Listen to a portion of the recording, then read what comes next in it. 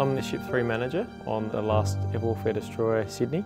It's a role that's very special, very important to the overall build of the ship, and I certainly feel privileged to be able to lead a team of many people because a warship to build is very complex. I'm an engineer, and so working on a warship is sort of a dream come true, really. Every day I need to pinch myself and realise what we're building. I did an advanced diploma at TAFE, then I did a bit of work experience, then went back to uni in my mid-20s and did a degree whilst working full-time. It's very important to be able to apply what you're learning. I've got an awesome team. I get a lot of enjoyment out of us as a team succeeding together. I really try and understand and be empathetic to all the situations that people are dealing with, and I really do care about what's going on. We've delivered the first ship, which is fantastic, and she's in service.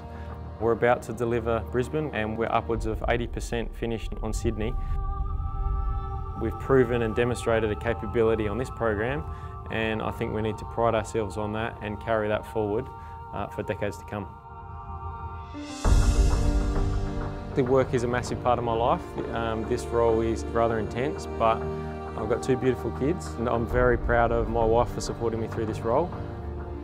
And when I'm not spending time with the family, I love to keep fit and ride my beloved Ducati. 20 years of my life, pretty much all my energy was devoted to racing. Got up to Australian champion level. When I was a little kid, I've always wanted a Ducati. There is a lot of uncertainty around, but I think if we're all the best version of ourselves and we take pride in our work, then I think those challenges that are perhaps outside of our circle of influence, they'll take care of themselves. I wear my heart on my sleeve. I'm a genuine person, and I genuinely care about the people that work for me and that I work with, and that's another thing that makes me happy to come to work. My name is Jason Loveday. I'm the Ship 3 manager on the Air Warfare Destroyer program in Osborne, South Australia.